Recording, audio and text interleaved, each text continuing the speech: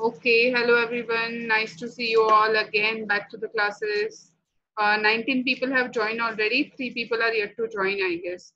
So we cannot wait for them because the meeting goes on only for 40 minutes and then we have to end the meeting. So yeah, about yesterday's quiz, everybody performed it nicely. But the only thing is that 3 questions that were of 2 marks each. What happened about those is whatever answer I write, the same terminologies has to be entered over there. So little bit here and there will also give you a wrong answer. So it was a trial and error for me as well, and it was a trial and error for you guys as well. I just wanted to see how the scheduled exam on Google Classroom works exactly, quiz exam basically. So it went well. You guys did well, but I think there were some full forms that I asked for. IEC, many people got it wrong, is like Institutional Ethics Committee, which I had talked about in yesterday's lectures also. And then the full form of ICH I had asked for, that is nothing but International Harmonization on ICH, sorry, International Conference on Harmonization. Harmonization, yes. And what else was there in the question? If you guys remember, I'm trying to log into my Google Classroom, but due to some reason, I'm not able to. Just a minute. We can just go through the questions.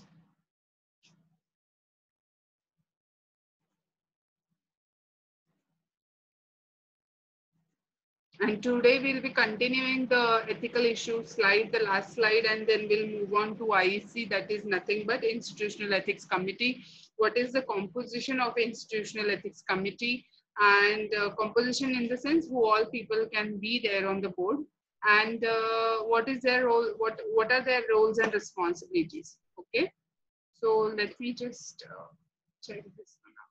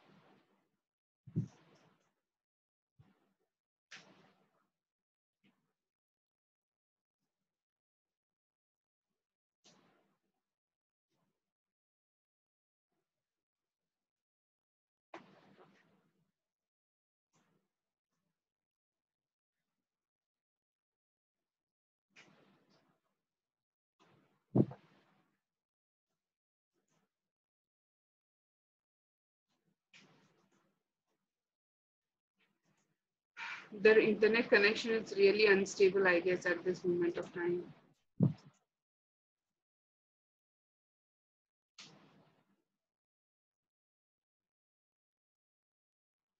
Am I audible now? Or still my voice is breaking?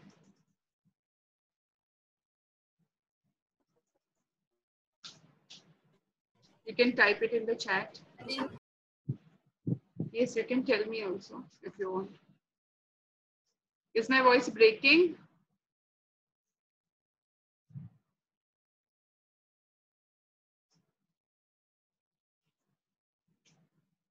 Okay. The little bit connectivity issue from my side. It happens sometimes.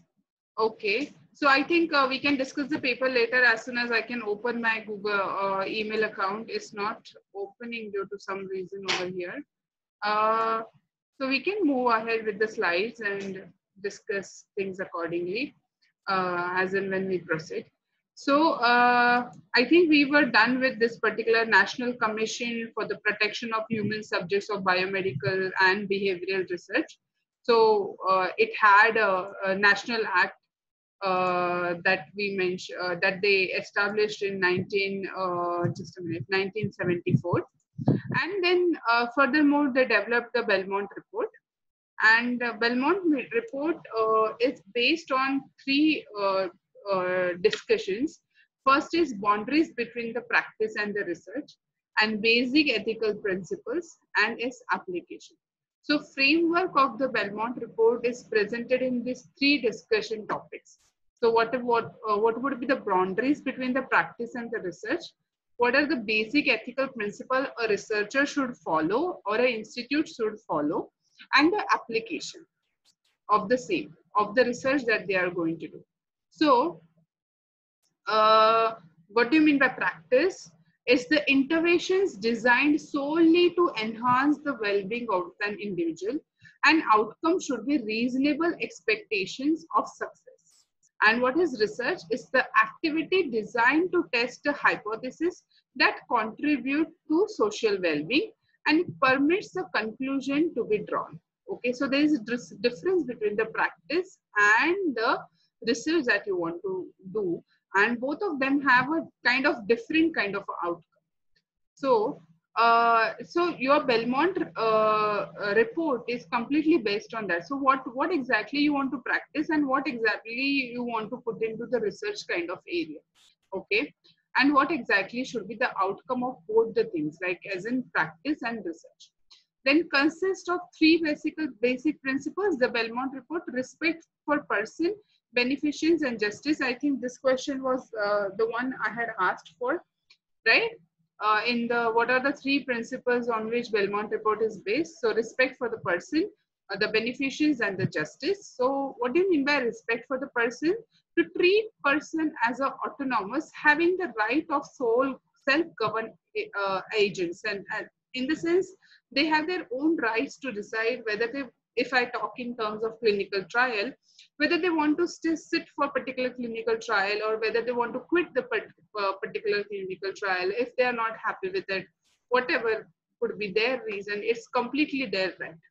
Then protect those who have diminished autonomy, for example, children, prisoners, and elderly. So vulnerable population. These all people, they come under the vulnerable population, because children, obviously, if they are not 18 plus, they are not counted as an adult, and hence they come into the category of vulnerable population. Elderly also, once your person becomes 70 plus, it's very difficult for the person to take a right kind of a decisions, and what could be good, better for their own health. And prisoners, they are treated as subjects of their own by researchers. Means that is what happened in the history, like, you know, Nazi people treated the prisoners as their subject, you know, as their guinea pigs in order to carry out some kind of a research.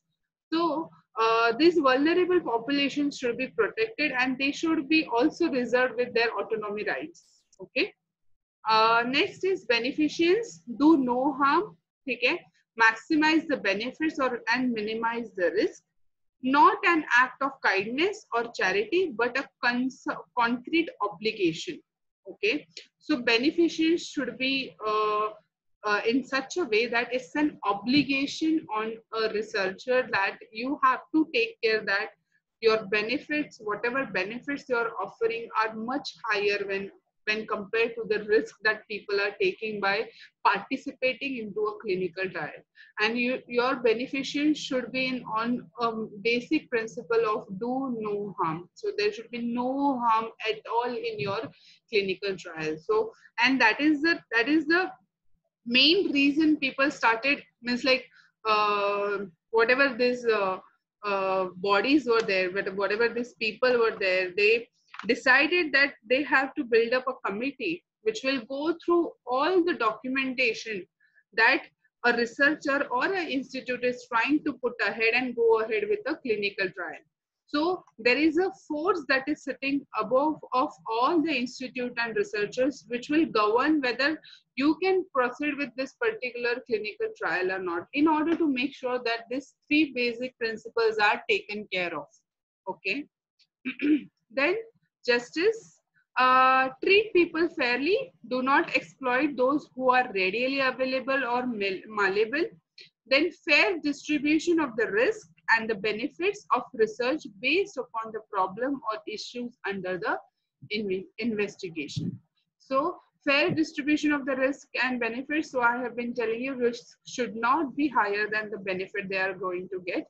And currently, whatever benefit people are getting by participating into clinical trial are completely monetary benefits, and also they are contributing to the social well-being. So they are considered for a much higher benefit when compared to a normal kind of study. Normal in the sense there are two kind of studies that are conducted. Either one is the one are called as clinical trial, which are completely new kind of a study. For example, अभी Covid का ही example ले लो तुम लोग. हम लोग clinical trial कर रहे हैं because ये completely new disease है, right? And for this new disease, we do not have any vaccine, and hence we are going for a clinical trial. Then you have BAB trials also, that is bioavailability and bioequivalence trial. What is this bioavailability and bioequivalence trial? That I am manufacturing a drug, same as that of other companies, right? Cipla has already manufactured the drug, say for example, paracetamol, very basic example. Okay, and I have also manufactured paracetamol, but I have to check whether the bioavailability and the bioequivalence of that drug is same as that of what Cipla has produced.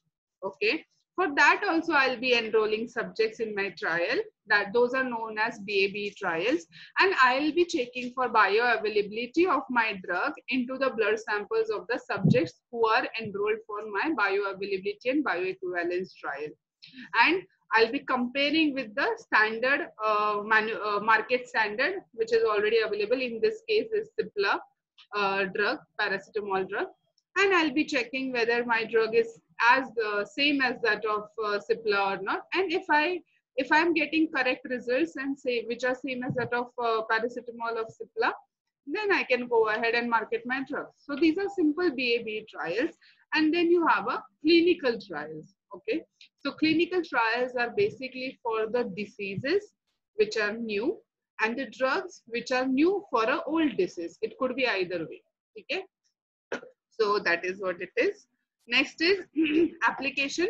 So consideration of the three general principles in the conduct of the research lead to the consideration of informed consent process, risk and benefit assessment, and selection of research participants. Okay, on what basis you will be selecting and what kind of participants you will be selecting for your clinical trial. So application of this particular three general principle came in for the consideration of these three important points, and these are the most important points. So tomorrow if you go in any kind of a company which are dealing with clinical data management, who are dealing with clinical trials or BAB trials, you will come across these three things a lot: informed consent process, risk and benefit assessment, and selection of the research participants. So these are the most important factors that are going to be considered, and currently also these three factors stand out a lot when it comes to clinical trials and clinical data management. Okay, IRB members should consider the following. So just give me a minute over here.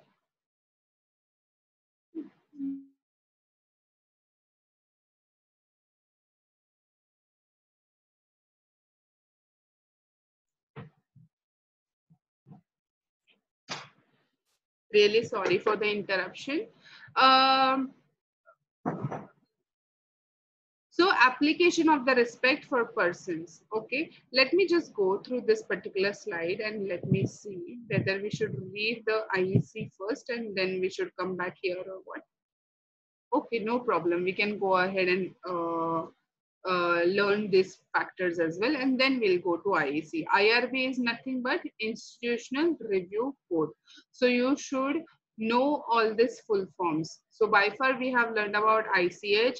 What is ICH full form? What is GCP full form? What is IEC full form? What is WMA full form? What is IRB full form? Okay, I'll be writing all this in the chat box. Can anybody tell me what is the full form of WMA? You can write it in the chat box or you can unmute yourself and tell me. What is the full form of WMA?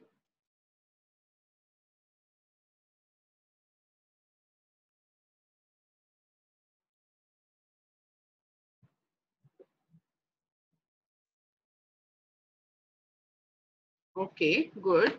So Pratibha has given the right answer, that is World Medical Association. What is the full form of IRB? Just now I told you.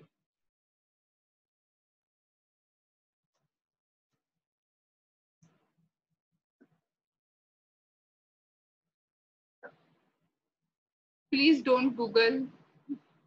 You have to tell me through. Yes, Institutional Review Board. What is IEC?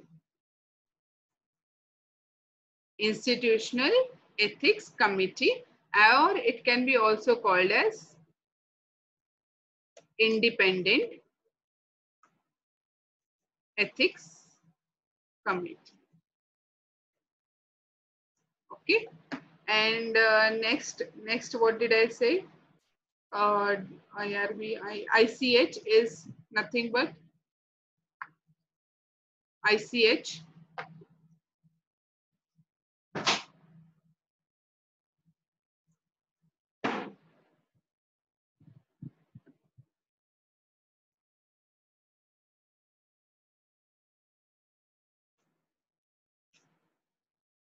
Yes, right, Kajal. It's International Conference on Harmonization Good Clinical Practices. So ICH GCP is the word. Then next important thing that for us is ICMR. Can you guys tell me what is ICMR? It pertains to India. So there are guidelines from ICH GCP and there are guidelines from ICMR GCP. Indian Council of Medical Research. That is very true, Tanuja and Pratibha. Yes, yes, yes, yes. Everyone is writing now. Suraj, Sandhya, yes, your answers are correct. Okay. So IRB members should consider the following points. That what are those points? Application of respect for persons. So informed consent process. How the informed consent process should be. That is what is written in this particular slide. So information, that's the consent form provide all the information necessary for individual to make a reasoned decision. So in your informed consent form, that is what I have told you guys before as well, that you should be writing all the information about your drug and what are the probable effects, effectiveness of the drug, what are the side effects of the drug, when they will be administered with the drug, what exactly is going to be a timeline for the study of the clinical trial. So that all information should be coming into your informed consent form. Then comprehension is the consent form crafted in language understandable to the potential participants. So this is the most important point. Understanding. So comprehension has to be, so it cannot be in English, it cannot be only in Marathi or in Hindi. It has to be in a language which is perfectly understandable by the participant who is going to sit for the clinical trial. So either it can be in English, it can be in Hindi, it can be in Marathi. It depends on what kind of a language the volunteer is understanding. Then voluntariness, does the consent form and clearly indicate that participate in the research is voluntary, and that is the reason, that is the only reason that uh, every volunteer who is participating in the study has to sign each and every page of the informed consent form. It is like signing an agreement that you are agreeing to each and every pages, each and every point that is written in the informed consent. So what additional protections can be in the place to protect those with limited autonomy, and how to determine whether one lacks the autonomy to make a reasoned decision. So what additional protection? So these are the three things that we do on current basis. So how else you can protect the human right or autonomy of a person, and what kind of a, how to determine whether one lacks the autonomy to make a reasoned decision or not. So basically that what they're trying to tell you is that nobody should be forced into some kind of a trial due to, nobody should sit in nobody should enroll for a clinical trial just because they are getting a lot much amount of money. So a researcher should not also, you know, increase the amount, या फिर ऐसा उन्होंने बोलना नहीं चाहिए I will give you this much amount of money and you just sit for the clinical trial, I just want this very badly. So it has to be a reasonable risk and benefit kind of a ratio has to be calculated beforehand only. So this comes under, so what else you can do, that these are the two questions that you can think about and let me know tomorrow or something.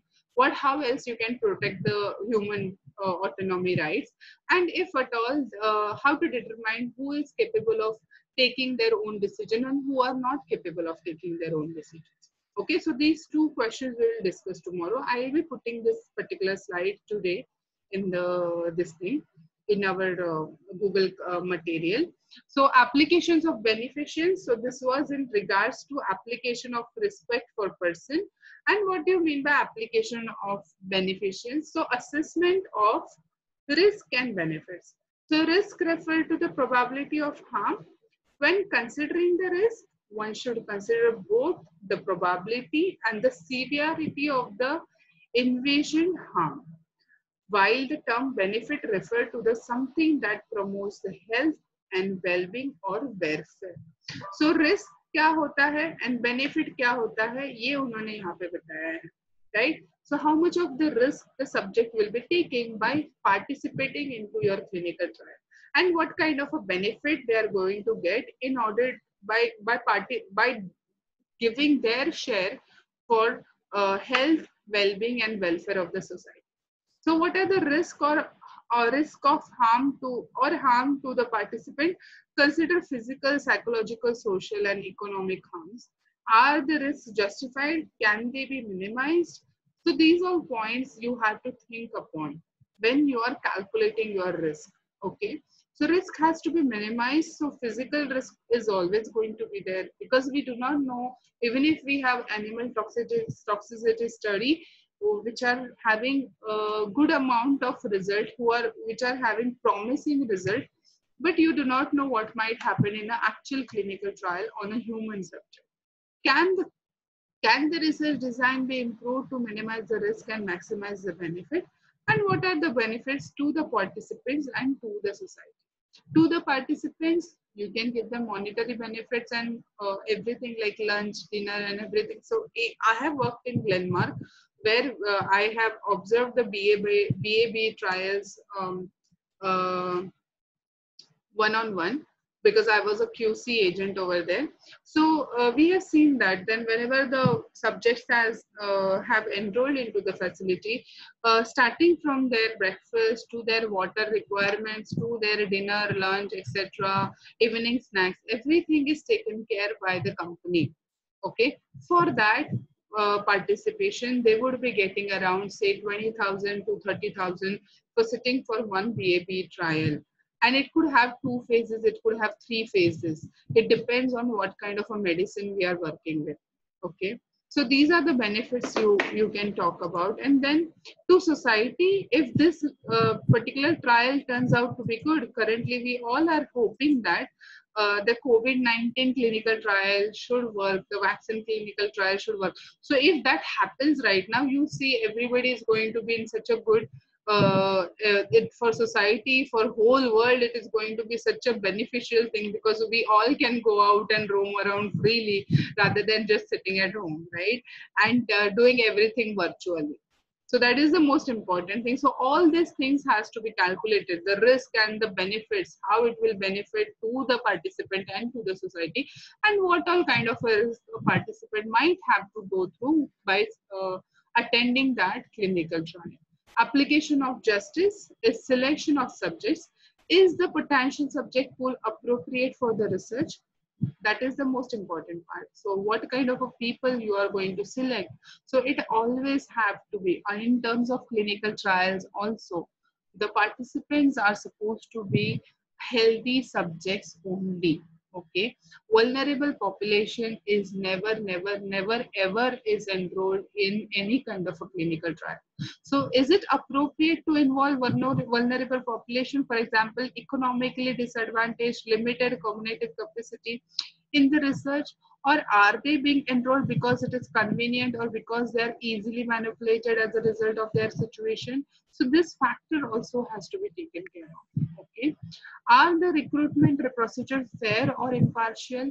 Are the inclusion and exclusion criteria fair and appropriate? So what are these inclusion and exclusion criteria? We are going to study further. So all these factors are to be considered when it comes to the justice, right?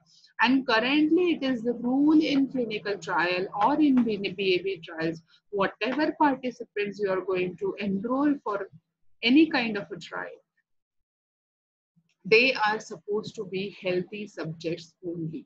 So when I say healthy subjects, that means their weight is appropriate, their BMI is appropriate, their blood pressure and other vitals are appropriate or within the range. Okay, so that is the most important thing that you have to do, a person or researcher or an institute have to do when they are conducting a clinical trial. Thus, the Belmont report attempts to summarize the basic ethical principles identified by the Commission in the course of its deliberations. It is the outgrowth of an intensive 4-day period of discussion that were held in February 1906 at Smithsonian's Institution's Belmont Conference Center, supplemented by the monthly deliberations of the commissions that were held over a period of nearly 4 years. So there was this conference lasted for 4 days where they could, in which they can conclude all these three basic principles that we discussed about. And it is a statement of basic ethical principles and guidelines that should assist in resolving the ethical problems that surround the conduct of research with human subject.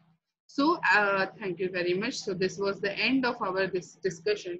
So these 3 points, and we have elaborated much on these 3 points: the respect for the person, the beneficence, and the justice. So what do you mean by that? I hope you guys have understood. Let me ask someone. Pratibha, are you there? Pratibha?